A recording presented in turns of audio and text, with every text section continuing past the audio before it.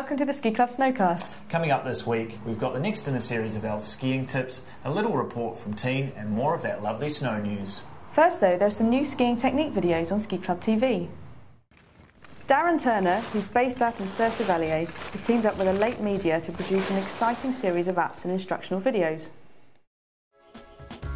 An ex-England ski team member, Darren has a BASI Level 4 qualification, is trained in both the British and the French systems, and also instructs on our Ski Club Fresh Tracks holidays. A great exercise to help you achieve that. So take your hands out of your straps, hold your poles about halfway down and put the handles together, making a nice arrow. Now put some smooth turns in, keeping that arrow facing directly down the hill. Start on a nice easy slope, but it's going to be a really good guide for you to keep those arms in front and keep that chest facing down the hill. Registered users can watch a selection of his videos on Ski Club TV. Visit skiclub.co.uk/sign up to start watching them and hundreds of other videos right now. If you want to find out more about Darren and the apps, visit SkiSchoolApp.com. Time now to find out how the snow's looking. Here's Ollie. Clear skies throughout most of Austria allowed skiers to benefit from fresh snow earlier in the week. Many resorts were able to open more terrain as they gear up for the busy Christmas period. Many resorts in France open this coming weekend, including Avoriaz in the Port du Soleil. Conditions are great for this time of year and more snow is expected. Cervinia in Italy is almost fully open and the links with Zermatt are open too. The resorts in the Dolomites are also enjoying great conditions. In Switzerland, Samnaun in the Silvretta ski area is in great shape with about 3/4 of its lifts open. You can now ski over into Ischgl where conditions are equally as good. Over in Canada, Blue Mountain opened on Thursday and Kimberley is set to open this weekend.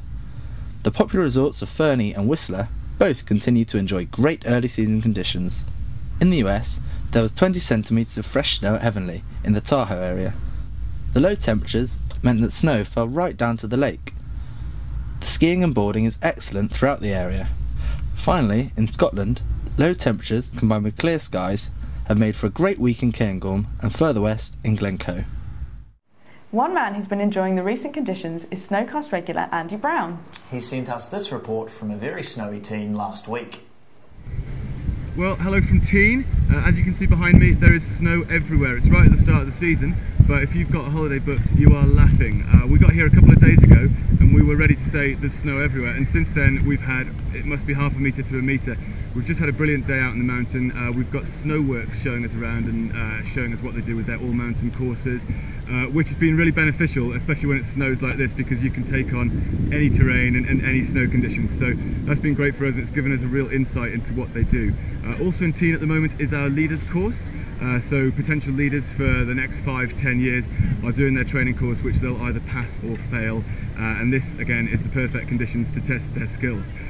So we'll leave it there. We might pan around and show you a little bit more of this snow, but as I say, it's good news at the start of this season, and apparently it's going to snow for a few more days like this. So see you, we'll see you soon. Thanks Andy, and to Snowworks for having him. Now last week, Elle had some excellent advice on how to keep your body warm on the mountain. This week he's focusing on hands. A common complaint is cold hands when you're skiing. We've covered buying gloves in another skiing tip, but what else can you do? Well, electronic gloves have come on a long way in recent years. They're a lot lighter and provide better performance, but they can be expensive. So single-use hand warmers are a good option. You get multi-use ones as well.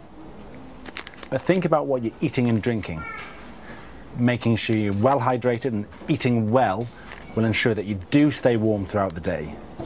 You don't want wet gloves either, so dry them properly overnight. And if it's a leather glove, don't bung it on a radiator where it can crack. Just throw it somewhere near the heat. Also, think about other bits of skin that are exposed, especially your head, so you're not unnecessarily losing heat. Thanks, Elle. That's all we've got time for in this Snowcast. Next time, the last episode of 2012 will be coming from the mountains. To find out where, make sure you tune in next week. Until then, bye. Bye.